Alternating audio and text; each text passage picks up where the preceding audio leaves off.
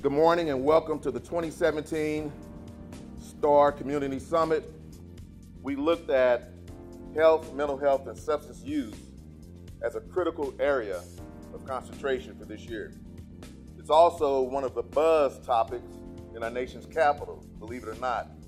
This is a very serious issue as it relates to access to health care for all citizens, but in particular for our most vulnerable populations, those folks who we serve every day, those returning citizens, ex-offenders, clients, however you may phrase it.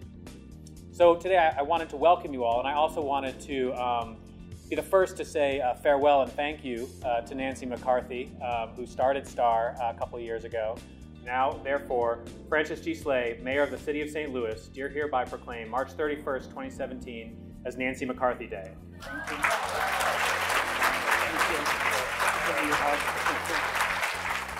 Okay, nationally, we have about 1.8 million people had an opioid use disorder related to prescriptions, and then 517 related to heroin use. That's gone up. Those are 2 years old. Those are the most recent data. Those have definitely gone up. But again, this is coming home to St. Louis. Our deaths for opioids have surpassed our homicide rate, right? This is I can't even put into words how big of an issue this is. Again, if someone presents with you with heroin use, we have to look backwards. Why are they presenting to you with heroin use? What are those issues? The issue is probably trauma. The issue is probably mental health. The issue is probably poverty. There's going to be something that came before that heroin use. We could throw out statistics all day about African American incarceration and the trauma and the PTSD and the perpetual stress and toxic stress that is a result of that. And as Dr. Huebner explained, there's been tons of research from Sakeval, Alive and Well, and Regional Health Commission, all doing fantastic jobs of acknowledging the toxic stress in our local communities. So we just want to equip law enforcement officers with the ability when they encounter someone in the street to look at their behavior and determine, is their behavior a result of criminal intent? If it's a result of criminal intent, then those are the individuals that we want to take to jail.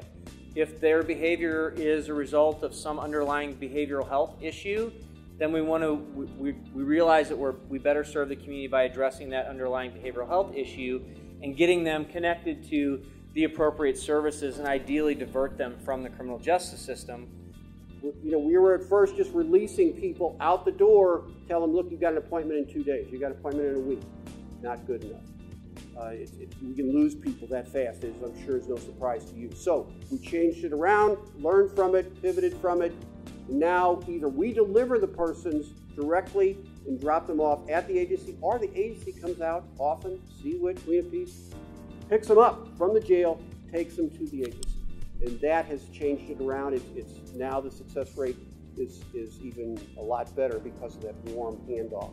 So it is important for us to understand that oftentimes when that person is entering the correctional system, they have already had a life full of traumatic experiences.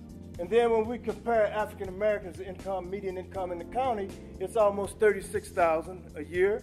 But for whites, it's almost $66,000. That's disparity. That's injustice. And in that space of where people are living with disadvantage comes trauma. We also know certain types of work carry greater stress than others.